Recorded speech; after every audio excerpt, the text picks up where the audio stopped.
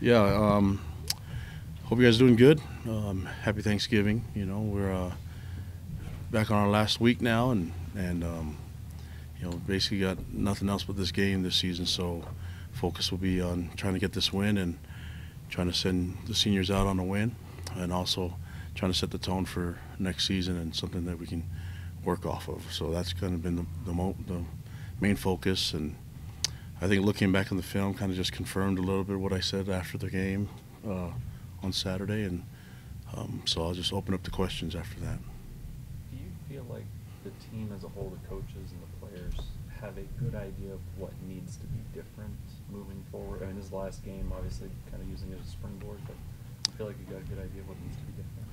Yeah, I mean, I know what I mean as we look and every year you look and you evaluate everything, and I think it's during the season you want to make changes during the season and improve as you go throughout game to week, and but at the end of the season you're regardless of what the record is, you're always evaluating it and trying to see areas that you can improve on. And so I think that's kind of it's hard to make this a statement and have it cover long-term and short-term improvements, but that'll be my job after this week. But right now the focus is to get this win and find a way to do it in Hawaii. How are you going to find the balance between, like you said, enjoying Hawaii, like you said after the game, and basically making sure you guys are focused and ready to play a football game? Well, so if you look at what we've done, we decided to leave and go to Hawaii Wednesday. We arrived Wednesday night, and if we're flying 2 hours, if it's a 2 hour time difference, we've left usually on a Thursday, and that's been a lot of different places. And looking at our history in Hawaii, we kind of looked at all the different times that we've been successful and times that we've struggled, and a lot of the times that we've done well is when we've arrived there Wednesday evening. So looking at that compared to some of the times that we've struggled, we've arrived as late as Friday morning or even Thursday evening, and the goal is to go win the game. This isn't. I mean, I said we're not going to a bowl game a couple weeks ago, and trying to say that we got to use these 3 games as our bowl game. But this is a regular game, and it's not a bowl game where there's a lot of time to really have a lot of entertainment. I mean, we'll try to make the best of it as we're there, and just try not to have too much idle time, But I think everything's scheduled. We'll have great people with us, and we'll have bed checks. We'll have to practice. So we'll have our regular practices on Thursday and Fridays there, and Thursday morning, Friday morning. But you're in Hawaii, so you let them just have a couple, some time where they can just enjoy the beach a little bit. But that's because we're there all day. It's like if those guys are playing Call of Duty right now, they'd be playing Call of Duty when they have a couple hours here at home. The difference is we'll be there, and it being a holiday and getting out there before so we can get settled. And not traveling all on Thanksgiving, I think it's important for our players to feel settled and have a little bit of a holiday on Thursday, Thanksgiving, and then move forward and try to win this game. I mean, that's our schedule is not a lot different than what we've had if we were at home or if we're on other road trips, but the difference is that we're there earlier when we usually are at home practicing. So we're trying to these guys don't have the comforts of going back home after practice on Thursday, so we'll have to try to find a way to make them feel comfortable in Hawaii. But the goal is to win the game, and that's the ultimate goal, and that's what we're focused on. That's what I'm focused on as a head coach right now. There's a lot of history in this series. It goes back a long ways. What does BYU playing at Hawaii mean to the program?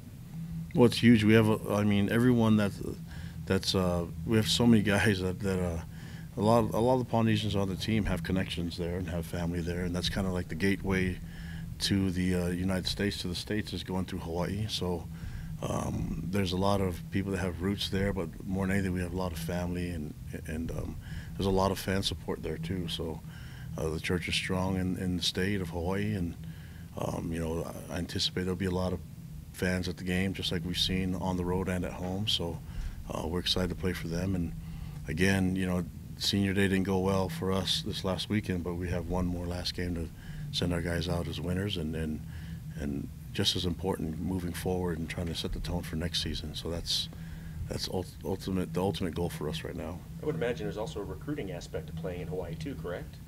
Oh yeah, I mean, anytime you're playing football, that's recruiting, and but we have a recruiting style and a base and people that we're looking for, and so we happen to have a lot of recruits that have family in Hawaii and have connections there. So yeah, that matters. But when it's all said and done, trying to win the game is the most important thing. How has the season struggles affected your recruiting and your prospects, and has it turned off some guys? Well, I can't say that it hasn't. I don't think that it's been a catastrophe as far as recruiting goes, because we're always going to have, like I said before, our recruiting is a little different than other places, and there are guys that have been committed for years and are still committed, and there's others that, regardless of what the season is, that you're going to always have a little bit of attrition here and there in recruiting. That's at every program, but I think we have more guys that are committed early here, and then they usually stay that way. And it really hasn't seen it hasn't been a huge detriment in our recruiting efforts. And I think we're recruiting a certain kind of player, that can live this lifestyle and be part of this program and understand what we do here at BYU. What have you seen from the Warriors? Well, they've had some struggles this year too, and obviously they had some struggles last week, and but I think they run the ball well, and I know I've known Nick Rolovich for a long time, and I know his style of football. He's been around and he understands the game, and he knows how to put points up. I think that they have a really good running back, and they have guys that care about winning too, and so the stuff that I'm saying is the same stuff that they're saying to their guys too, and so they're trying to build for next year and trying to send their seniors out the right way, and we're trying to do the same thing. So we have a common goal, and it's just going to matter on who can get that accomplished on Saturday. But a lot of respect for that program and a lot of the Hawaii fans, and I mean, we're having connections to that area.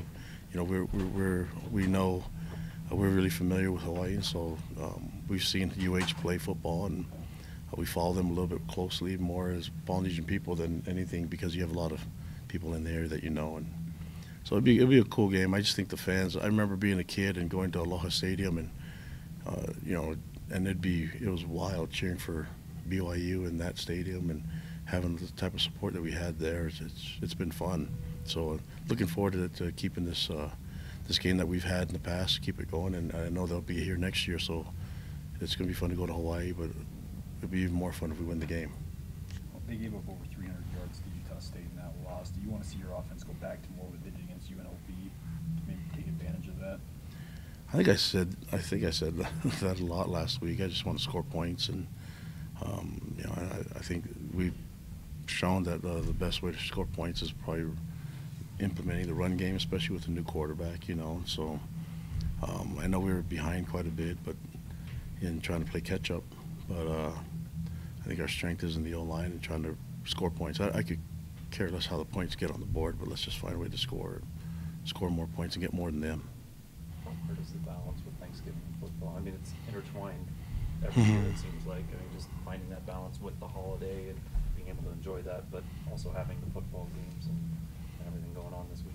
I don't think it's a struggle. I mean, I think the hardest part is players are used to being with their families during this time, and so we're trying to kind of be the surrogate family for our players while they're away from home, and and just trying to give them a good experience. You know what I mean? And so I think that our guys, you understand that as you play college football, Thanksgiving is always going to be different, and that's and if you coach it, that's always different. So the holidays are always going to be a different deal as a coach and as a player in college football. That's just the way it goes. Does a year like this, with all of the tough times and the struggles, make you more thankful for the little things and make players maybe appreciate the little things a little bit more, the little successes? Of course. I mean, I think we've been preaching gratitude and appreciation for where they're at, and giving credit to the people that got them to where they're at. So it's just fitting that's Thanksgiving week. It's the last game for us, in this season, and I think there can always be a good spirit of gratitude, and it's just nice that Thanksgiving is there to remind us once a year, but truly Thanksgiving should be every day. I'm thankful that you're alive and you're in the place that you're at. And, you know, there's not a lot of complaints other than we just need to win more football games. And I think we have an idea of how to get that done. Kalani, what have your conversations been like with Tom Holmoe this season? Good. I mean, Tom's been, he's been around. He's been 80 for a long time, and I value his opinion, his advice. And so, you know, he and Brian have been good resources for me. And so, yeah, we've been in communication quite a bit. Would you term those positive?